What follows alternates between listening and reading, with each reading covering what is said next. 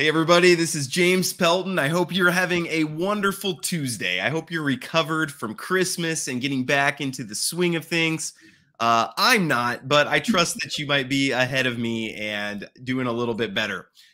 So I'm excited. Today we have Jenny and Michael, and they are from JennyCo. And we've done a recorded video before, but we have never done a live. So I'm excited to see just what the audience, what questions they have, what they want to talk about. So what I need from you in the audience is I need you to, first off, this is free, so there's no excuse to not do it, but please hit the like button, okay? There'd be no reason to do that. I think you'd have to be a pretty bad person to not do that, hit the like button. And second off, if you have questions as we're going, this would be the time to ask them. Inevitably, I get questions afterwards, and that's not the right time because then I have to reach back out to them and get the answer. So this is the time to get your questions in right now. So Jenny and Michael, appreciate you guys being here today. Could you start with just quick introductions of you guys, and then we'll start getting into some questions? Sure. Thanks, James. Jenny Diggles, one of the co-founders of JennyCo. My background is largely in emerging markets and industries.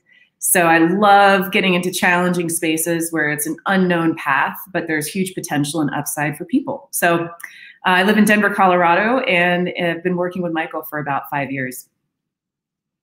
Yeah, thanks, Jenny. Thanks, James. I'm Michael Nova. I'm a physician, but my background's in computer science, and I started a number of companies, took one of them public, all in the healthcare space. And I've known Jenny, like she says, for about 5 years, and we've been kind of incubating JennyCo. And Jenny is the Jenny in JennyCo, if you don't know that. Jenny's the Jenny. And we've been incubating this for about 5 years. Okay. Yeah, I remember we talked about maybe changing the name to JamesCo or MichaelCo, but stuck with JennyCo for now, for sure. So what I like to do is when we're kind of talking about a product, I think it helps to first talk about the problem, which is the way your website's designed anyway. So we're right on the same line there. So do you want to first talk about the problem that you're looking to kind of solve with JennyCo? Sure. I'll go, and then Michael, you can jump in. So we really saw that there was a big problem going on that is multifaceted. One is that people have a tremendous amount of healthcare and wellness data that is currently being sold and bought on an open market without their knowledge. Their name is stripped from it, so it's de-identified, but there's a lot of value out there that's floating around. So we wanted to bring that back into the center of the person's control. And then we also really noticed that people, they want to be healthier. They want to make good decisions, but nobody really wants to go to the doctor all the time. And we're looking for personalized insights. So how we use that data is to allow them to get really deep insights into their own recommendations, how they could improve their health or achieve different goals. So those were kind of the two core challenges that we were looking at. Michael, anything else you'd add there?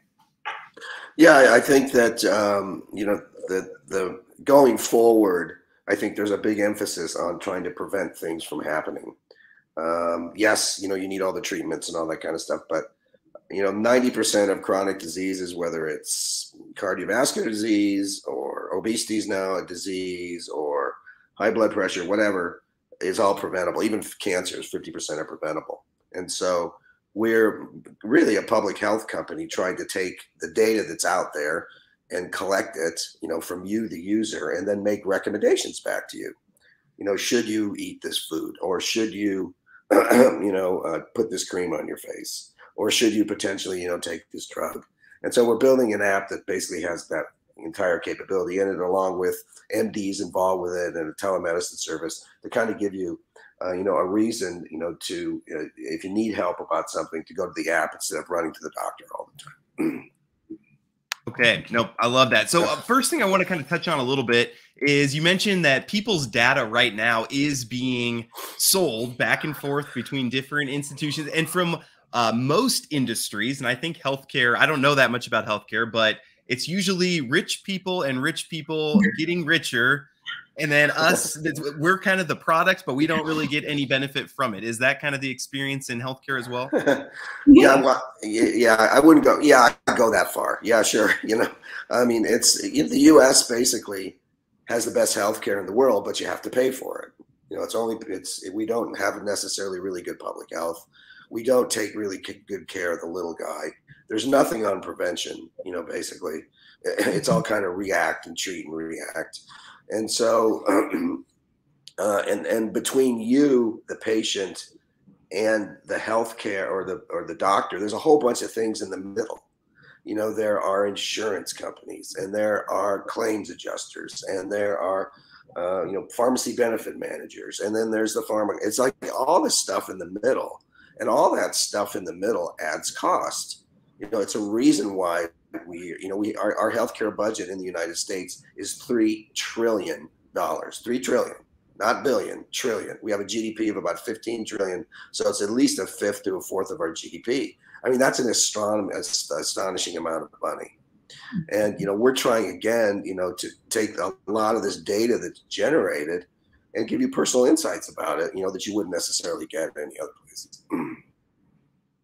Yeah, no, totally makes sense. And when you talk about healthcare data, do you want to talk about what exactly you mean by that? Are you talking about, you know, weight and height, or health history, or what's all included in that?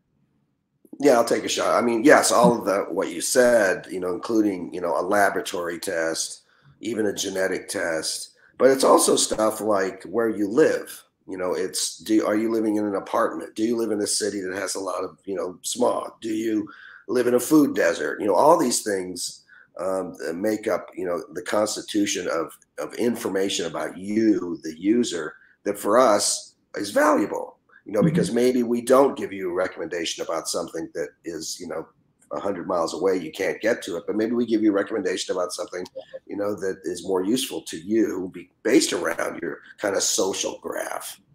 So all of it's really, it's not just the standard, you know, healthcare information everybody thinks about, an X-ray, you know, test or whatever. You know, it's a lot of this other stuff that can truly make a difference. Absolutely. Yeah, I would also say, like we've been talking about, you know, it's not just the physical things, it's where our mind is at too. How stressed are we? What are we thinking about? You know, how do we feel as we go throughout our days? And that contributes to our health as well. So, you know, it's very multifaceted. So the factual stuff very much so matters, meaning like the very data-driven stuff, how much I weighed today, what is my height, did I drink water? But there's other factors at play too. And so making that all accessible to people in one place is really useful in terms of a personal tool. So like I can kind of track myself and say, am I on point? You know, what's interesting is right now I'm actually in my neighbor's condo. My condo has people in it working, and I'm sitting at her desk. And I don't mean to snoop, but this is right on her desk. And she's been tracking how much she's biked so far this month. She's biked 236 miles and how far she's run. And she's getting into like aromatherapy stuff. So I'm like, this is great. There's all sorts of data that we're all kind of trying to look at for ourselves. So JennyCo, we really aim to give people an easy way to pull that together into one place. Okay. Can I ask, and this might be a little bit of brain hypothesizing a little bit, but what do you see as the main benefits for people using JennyCo? Like, are you going to be helping them interpret the data? Is it just a place to store data, a combination of the two? I know you're going to also be paying people for their data. Do you want to just talk about some of the benefits for the users? Yeah, for sure. So all those things are yes. Yes, all those things are a benefit. You know, we want people to first of all, see how much they already have that is worth money. You know, bring that into your world, bring that into your viewership so that you can actually start making some better decisions or understand yourself a little bit better. The data leasing part of it, where people can have full control over their data to say, I do want to participate with my data in this study, or I don't, or I want to give it access in these 2 or 3 ways, is wonderful, because then that allows people to decide who can have access to their data. Of course, all HIPAA compliant with all the rules that we have in this country around medical data. But it also allows them then to earn rewards for allowing their data to be accessible, which has never really happened before. So there's a big benefit in that as well. What I see is the app overall, it creates a sense of security, in my opinion, for people. You know, we want it to be useful every single day. So how do we get somebody to use it every day? What kind of data can they enter into it that will actually give them a positive feedback loop to improve the next day, and ideally improve their wallet as well? So those are some of the things that at a high level I am most excited about for this app. And then from there are just a cascading layers upon layers of ways that this can benefit both medical professionals, pharmacists, research scientists, you name it. There's these ways that this product just opens up into so many different channels of potential positive change for ourselves. Okay, love that. Can you talk about any specifics on, like, have you spoken with pharmaceutical companies who are like, oh, we're just waiting for this to go and then we'll be all over it? Have you spoken with doctors who are like, yeah, we're just waiting for this and ready to go? Do you have any like specifics on who has been most interested in it? Yeah, I think a lot of just about everybody, that mines data. The saying now is, data is the new oil. And that's very appropriate because everybody is now mining data. And I mean, mining healthcare data is a $50 billion business in the US. That's a lot. It's a big, and it's growing to 80 billion by the year 2030. And that's just healthcare data. That's just mining healthcare data. So, and everybody gets, potential benefit, except for the user, everybody gets potential benefit out of that. And so we have talked to pharma companies and a lot of docs. There's a lot of doctors, a lot of doctors' offices, doctors' groups that are interested in participating, being part of our system, because they've got things that are valuable too. They've got practice knowledge and the way they do things. All of that, potentially has value that we can extract out and potentially give that to the patient, but also the doctor as well. And then storing the data, storing healthcare data. It's very difficult for a person to take a healthcare record and from one place and move it someplace else or take it into their doctor's office. This way, they'll have access to their healthcare data in the storage, part of the HIPAA compliant storage that we're providing as well. And it's frictionless. You just update it all the time, and the doc can see, the results before you even get in there. Yeah, and I guess there's one group. Nestle is a large company, so I feel like I can say Nestle, but I don't want to say necessarily the division underneath them. But since Michael and I started moving in this direction a few years ago, the interest has actually been quite easy in terms of what we're doing. This is really fresh data. It's like you're getting it straight from the source versus some secondhand old record that may have been passed around several times and enriched by different data companies. You're actually getting it from the person. So Nestle, and we were too early for this because we didn't really have the product yet, but about 2 years ago had a division of their company that they wanted to access data around to see if they can make better recommendations with these products that they had. And so, while we were too early, it definitely showed that even with us in the nascent stages of it, there were really large groups that were like, this is valuable, far more valuable, especially if I can get it from somebody. And if that data from an actual person, and then they can give feedback to that organization in terms of, I did try these things, or I did try your product, and here's what came of it. That is incredibly valuable data. So being able to have the living organism of people inside of the app is going to be really valuable for these large companies. I was wondering, you guys actually came to mind the other day when I went to urgent care clinic because my family was sick. And every time we go, if we go to one we haven't been to before, we have to fill out 10 pages of information with all of our parents' medical history and all this. And I was like, it would be wonderful if there was just like somewhere where I could just give them a card or something and it would just fill in all my medical data. Are you guys doing anything like that? Is that part of something that's in the works? Yeah, among everything else we have to build. But yeah, sure.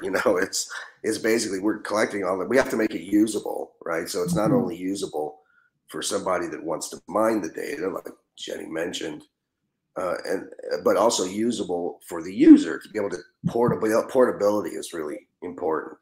Being able to take my record, like you said, to a new EHR or a new doctor's office or whatever. And so that part of it, the pointers and the tokens that we're making that will go get the data, it's hugely important for us, and to have that available for the individual clients. Cool. Yeah. When you have data, the sky is just the limit on how many different directions you can go with that, and different ways it can change society. And not to monologue for too long, but I'm really excited because when I look at crypto, I don't see much that actually is going to that changes our day-to-day life. And so JennyCo is one of those companies that I see like, yeah, man, if this actually gets rolling, this could change the way that the country functions. And so I'm really excited about some of that.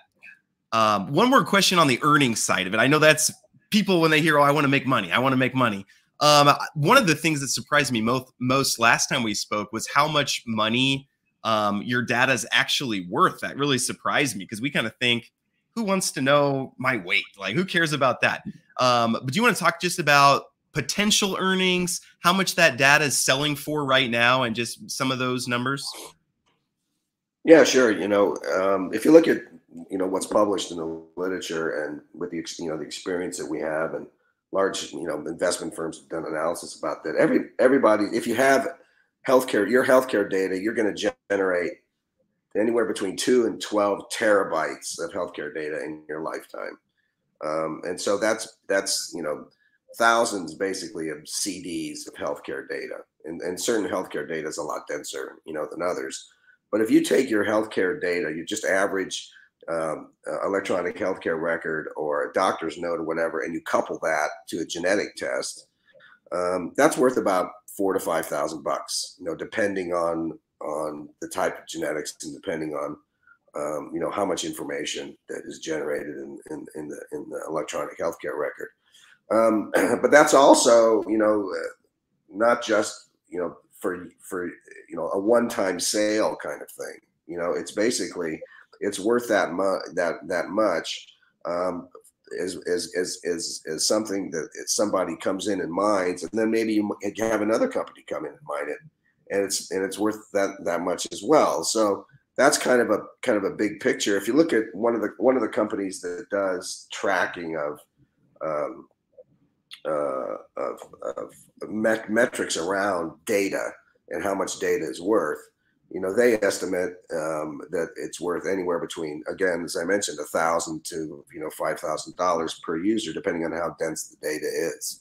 So it is worth a lot. It's worth a lot more than a credit card number, or it's worth a lot, or even a social security number. It just is, because the data is just so much richer, and you can do, and it's like you mentioned earlier, you can do so much with it, and, in many different industries. You wouldn't necessarily think that a consumer product company would be interested in healthcare data, but they are, because they're interested in selling more products. And the easiest way to make personalized recommendations is to get data that's about that individual, potentially from a healthcare standpoint, and then mine it, and then go out and push products to those people. So as Jenny mentioned earlier, this kind of individual interaction between you, the data supplier, and the large companies is really valuable to the companies, because they get a series of information about population groups directly from the user, and that's much more tenable for them to be able to push individual products to them.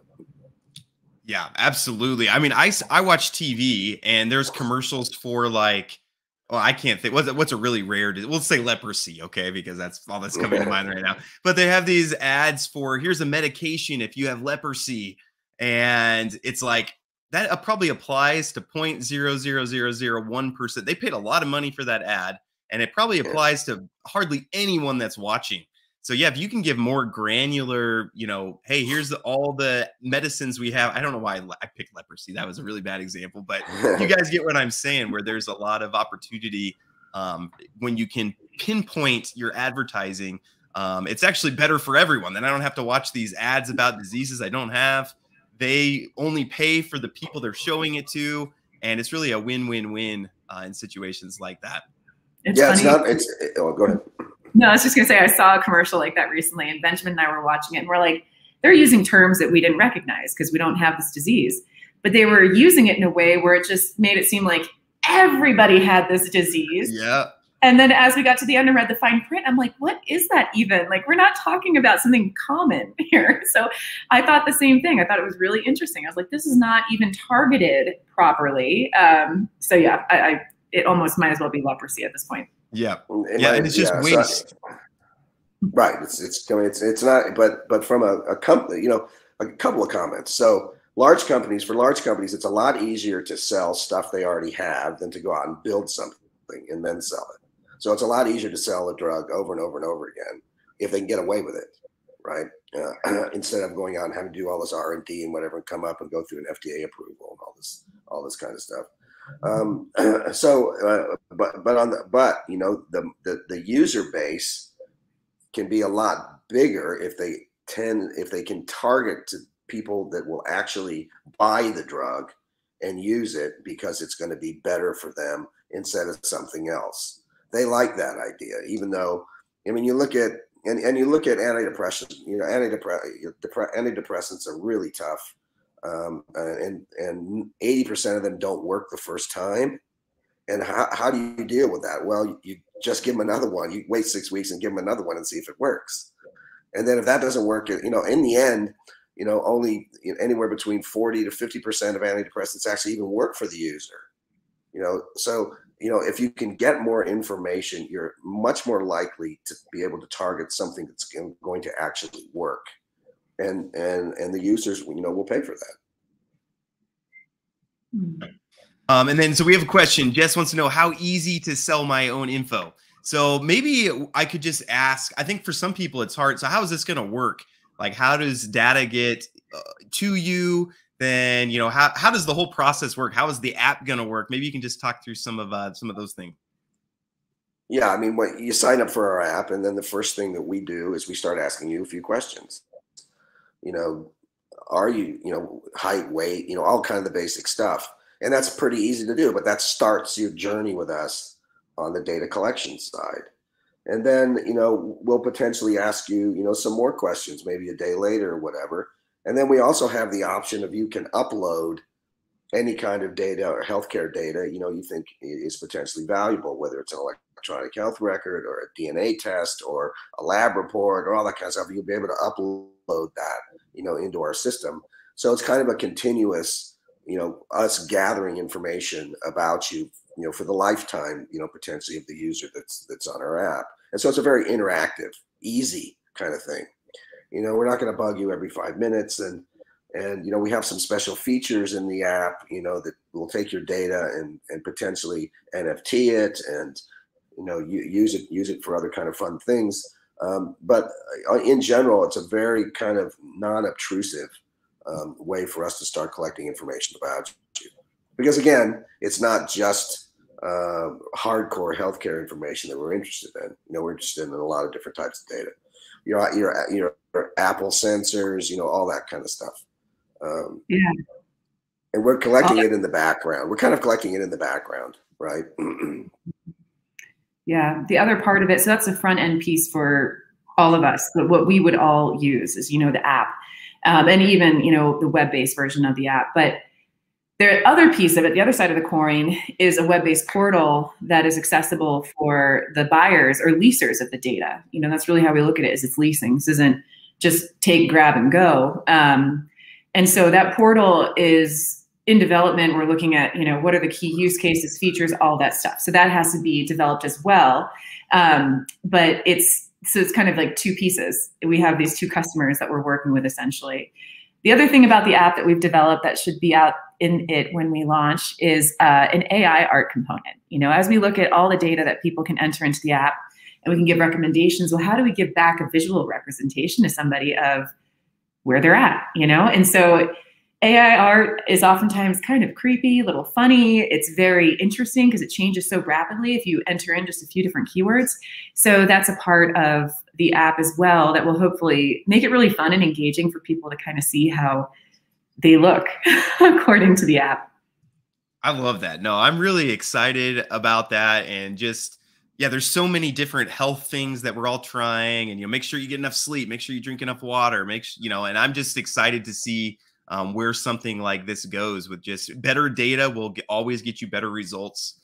Bad data gets you bad results. And that's a lot of times people are operating on bad data. So I'm excited on the money side of it and also the health side of it. It's kind of a dual prong. So yeah. I knew this question was coming. I warned you guys, but when is the launch? When can people start making money? Pretty much when, anything that you can tell us when on. So funny. So when is the launch? We have had almost in a way, this is a series of launches that will be happening. So We've launched our NFT, so that's on JennyCo.io. So there's a way for people to directly get involved right now and to be able to get a genetic test, tokens, and art. And so then that allows them to be set up, and a few other benefits in there as well. But it allows them to be really well set up to get into the JennyCo app with a good piece of data as well. So that launch has already happened. When it comes to the app, the token launch, all these other pieces that will come out, we do have a couple of things we need to work through. Token launch side, we're very legally compliant. Our team is exceptionally compliant. We don't do things just run and gun and let's just go. So we are working through that process very tediously with our lawyers, who are excellent. And so Michael can speak more to the timelines that we're looking at around that, and the app as well. So the app, we want to put out an MVP version to get into users' hands for feedback soon as well. So generally Q1, but Michael, what would you add in terms of details there? Yeah, I think, yeah, no details. It's just that we can almost guarantee it's going to be in Q1. And I don't have necessarily a date, but the more we go down this journey, you know, with this company, the more things, you know, we find out that we would like to have in the application.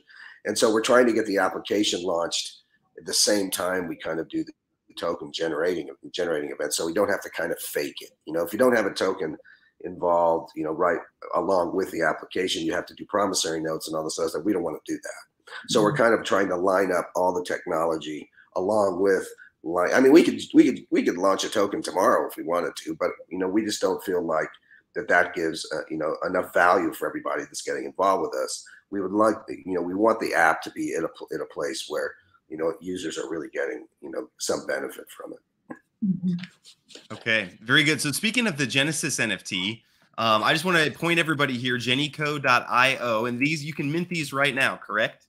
Yes. Mm-hmm. Correct. Okay, and they cost 0.15 Ethereum, is that correct? Yep, roughly $200. Mm-hmm. Okay, all right. And can you remind us again what that comes with when you go ahead and mint that? Man, it comes with a lot. It's so funny. Actually, if you just click on what you get, let's look at it there. Because, you know, I think the core benefits that people are getting is that very cool NFT art. And there's varying degrees of that art, whether it's an ultra rare or common. People get JennyCo tokens. And then they also will get a genetic test that they can take to get the data back. They'll be invited into a private Telegram channel for the people who participated in this, for our own conversations and discussions in that. What am I missing, Michael? What other things do we bake into the NFT? We put so much in there. Excuse me. Yeah, there's certain rewards that somebody can get, you know, once the app comes out. Yeah. You know, there's a whole reward system in there. So you're getting a lot of utility, you know, basically, you know, purchasing the NFT. And then the genetic test, when you get the data back, that goes right into your vault. You know, every user, you know, from user number 1 to user number 1 million will have their own vault in a HIPAA compliant fashion, and that's where all the data will be stored. Okay, very cool. And when I mentioned this to my community, actually one of the comments that I kept getting back, so maybe we can talk about this, and then if you have anything else, but that's getting near the end of my questions. But a lot of people said, oh, a DNA test, I'm not interested in giving that data out there. And people don't understand the security side of it. So can you maybe talk about why the blockchain, why Constellation, how secure is that data? You know, we just had a data leak on LastPass, which you would consider that a pretty safe place. What would you kind of say to people who are worried on the security side of things? Yeah, it's a common, you know, issue for everybody's worried about, not just DNA data, but you know, data about anything. So the first thing that our chain, it might be multiple chains, but our chain is going to be HIPAA compliant, you know, which there are certain rules in healthcare that you just absolutely have to follow. And one of those in the HIPAA, which is an organization that kind of puts out, you know, recommendations for how to move and store healthcare data. One of the things they recommend is to de-identify it, you know, which means the user is not really attached to the data, or is attached to the data, you know, in a way where it's kind of a tokenization in the middle, and that it's almost impossible for a user and the data to kind of get linked up together. And that's kind of the way we will store the data in HIPAA compliant cloud service. But the chain is also HIPAA compliant. It's really, which is a difficult engineering problem, because you're literally having to comply with the identification, across the entire, chain network and with the state channels. And when we're building that basically from scratch, and it's, one of the reasons we decided to go with the Constellation chain was because it was a layer 0, and there's a lot of different, types of information. Layer 0 is a hardware layer. And so you've got sensors and your car and all this kind of stuff that you can link in, to the chain. And the fact that it's, a chain that the more people you get to it, basically almost the faster it gets, because it's a hypergraph. And there's other details to it, but that's kind of one of the reasons. And yeah, I think that's about it. Yeah, I think understanding the technology behind the blockchain is really helpful from a security standpoint. And Constellation, like you said, understanding the technology behind the hypergraph is really helpful as well. So we don't have to do a full technical write-up on what the hypergraph is exactly right now, but I have other videos if you guys want to go look into that. And if you're in the audience, I think it's helpful to understand that Constellation, the hypergraph, is really what makes this possible on the blockchain. You wouldn't be able to do this necessarily on Ethereum. It wouldn't work quite so well with the high gas prices and things like that. So right, we need the Constellation. I mean, if we want to collect as much data as we can get and not leave necessarily anything out there that's important, we absolutely need a layer 0 solution with minimal, if not none, gas fees. So they were the obvious choice for us to use chain. Yes. And I love it when I look at Constellation. If I want to see, hey, what projects are out there that are looking to change the world and actually do something, you can pretty much just go look at Constellation and what projects are building on Constellation. And I go through the list and I'm like, man, all these people are looking to do something. They're not just messing around with tokenomics, and they're not just, no Ponzi-nomics or anything like that, but actually looking to change the world for the better. So love that. Well, that was all the questions that I had. Is there anything else that you guys want to talk about? Anything new that's coming up, or dates that people should be looking for? I think that if people do want to get into the NFTs, definitely do it sooner instead of later. We have sold, last time I checked just a few hours ago, 505 out of, I believe, 960. So over halfway there. And we have talked about potentially, shutting it down in the new year. So I would encourage people, if they do want to get an NFT, to go to JennyCo.io and snag one. So I would definitely look for that. That's a big one. I would also join any of our channels, follow our Twitter account, JennyCo Inc., follow our Telegram. And that's a great way to stay on top of where things are going, because we're in such a dynamic industry that changes fast. If people want to know the latest and greatest, they just stay in touch with us. Look at what we're doing, because it does change a lot. We have a standing call with a vendor of ours that works with us on something. And what I love is every month when we get on the call with them, there's always been so many things that have happened on our end that are symbiotic with how they work with us. And so it's just great, but we move so fast that oftentimes we don't take pause or even take a breath to think about it until those moments. So yeah, I'd really tell people to get in on the NFT before we are sold out on those. Okay. I love it. Well, thank you guys so much for coming back on and for just giving us an update. I'd love to have you back every so often just to kind of get, what's the state. And again, sometimes people get excited, but then time goes on, you forget about what you're excited about. So just keeping it on people's mind. And I look forward to being part of this journey with you guys. So thanks for coming on. Thanks, James. Always a pleasure to talk to you. Yes. And audience, appreciate you guys watching. Again, the only reason I can do AMAs is because you guys come and watch. So I appreciate you guys. Again, these are free options, so you should do them, but hit like on the video. Go follow JennyCo on Twitter. It's free. No reason not to do that. Hop in their Telegram and consider getting one of those Genesis NFTs. If you think this is a long-term project that you're going to want to be a part of, the Genesis NFTs are a good way to kind of get in ground floor, not only for you to get in, but also for you to help support what they're doing as they're going. So those are my not financial advice, but financial nudgings that I'm going to give. So thank you guys so much. And yeah, reach out if you need anything. Always keep me in mind if you need tweets on anything. I'm always happy to retweet for you guys or tweet out anything you need. So let me know. You're the best. Thank you. Thank you guys so much. And Michael, hope you feel better, brother. Thank you. Yeah, I'm trying.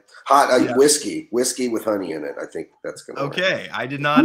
My kids were sick this last week. I didn't try that one, but maybe I should have. Next time. Next time. Yeah. So thank you guys so much. Have a good rest of your day.